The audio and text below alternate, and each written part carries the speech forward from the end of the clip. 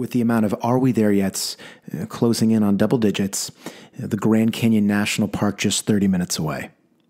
Where Ethan gets carsick, Kyle produces natural Dramamine, face down in his Nintendo Switch, only looking up occasionally when answering if he has to go to the bathroom or not. Their home in Orange, California, now a day's worth of travel away. It wasn't 4 hours into the car ride. Wait, don't tell me. Becoming white noise, the mother Tracy and father Ron, starting to wonder, whose idea was it to go to the Grand Canyon? Their camelbacks sweating in the cup holder. It was mid-June. The kids just got out of school, and this being their first attempt at relaxation. An 8-hour car ride with Mario Kart sound effects in the background. Did they want to go, or did they feel like they had to go?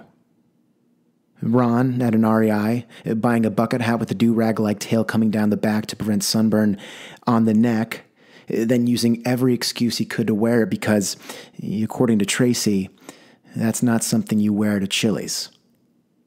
Did they finally pay off the '08 Honda Odyssey and realize that the farthest they've taken it was the hour-and-a-half sprint down to SeaWorld? Its interior, christened by crushed cheese, its red Gatorade, and the hair of their golden retriever, Benny. Did they realize that they each owned an Oshkosh t-shirt, cargo shorts, and fake Oakley sunglasses that you get at Rite Aid, a sense of urgency then setting in, thinking that if they don't go to a national park soon, they'll be limited to Life is Good t-shirts and Dockers. Siri chimes in. You've arrived. And now beginning the 10-minute loop of, oh my gosh. Jeez. This is incredible. It's a lot bigger than I thought. Soon they're going to have to approach another tourist, and a tourist that probably came in a Toyota Sienna, and ask that if they will take a photo of them.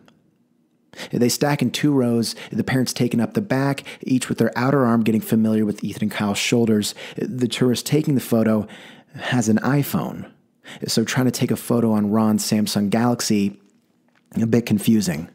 And not to mention it's mid-June at 4:30 p.m., the glare not making anything easier. Ron has to break position, meet the photographer halfway as he draws his password in, opens up the camera, and then gets back into place. Ethan just now getting over his car sickness, a little out of it. He hasn't put his smile down. He's been holding cheese during this whole ordeal. The result? The photo above their fireplace back home showing Tracy, Ron, and Kyle happy in one of the most magnificent national parks in the country. But Ethan, looking like he soiled himself. Hello, everyone. My name is John Roussos, host of the Here's My Thing podcast, and I have always wanted to do that where you point and then the image is right here. Thank you for listening, watching the video. I very much appreciate it. And I look forward to talking again next time.